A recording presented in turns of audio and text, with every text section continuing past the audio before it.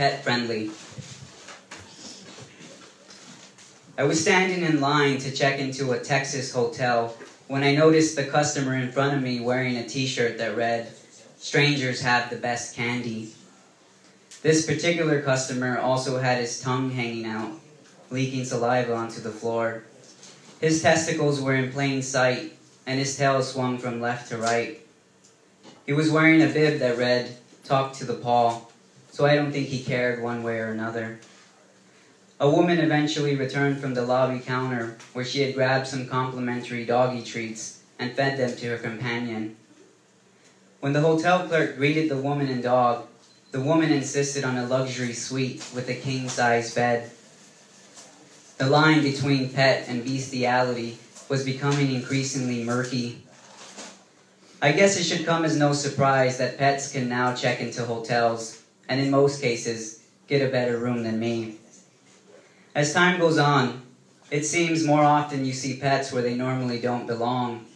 Restaurants, movie theaters, adult video stores. In America, people love their pets so much they drag them everywhere they go. I'm baffled by the type of person who has a desire to take their pet with them to a place like the Cracker Barrel.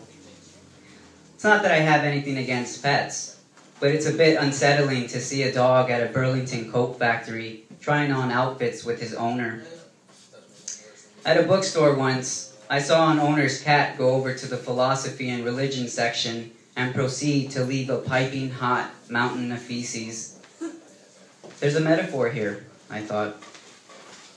Call me sentimental, but I miss the good old days when dogs were used as guards and trained to attack strangers.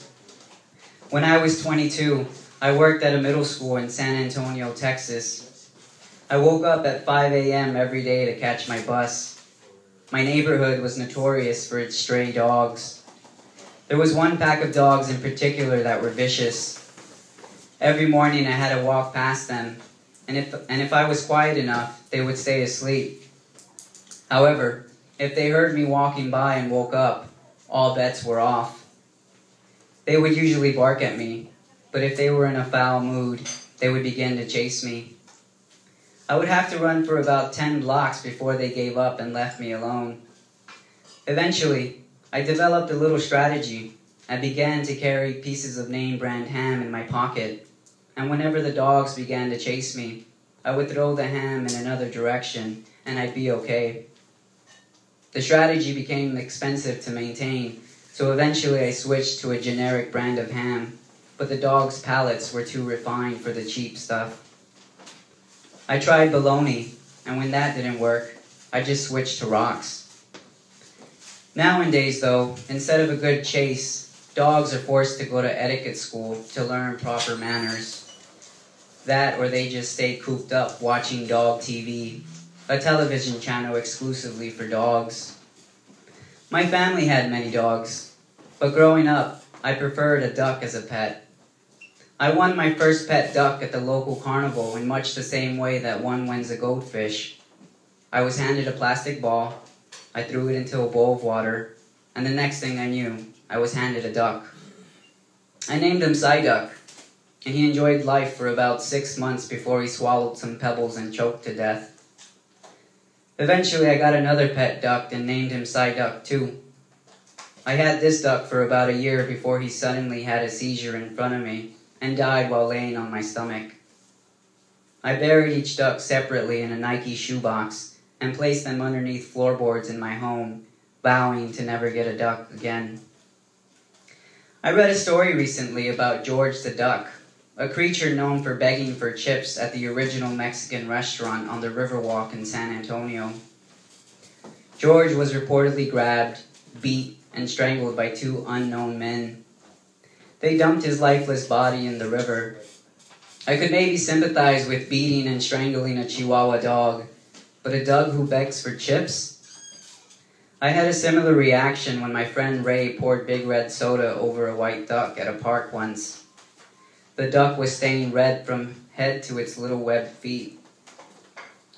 At a museum once, I saw an exhibition entitled Homosexual Necrophilia Among Mallard Ducks. It was about a specific case in which a male mallard duck approached the corpse of another male mallard duck. The duck had apparently flown headfirst into a window and was dead for a few minutes before the other duck approached and mounted him. While copulating, the duck continued to peck the back of the dead duck's head, I guess for good measure. While marveling at this exhibit, I couldn't help but think that maybe someday off in the far future, there will be exhibitions about humans and their obsessions with their pets. I imagine one of the exhibits will be a retrospective called My Life with Mindy. Through a series of photos, the life of Mindy the cat and her owner is displayed.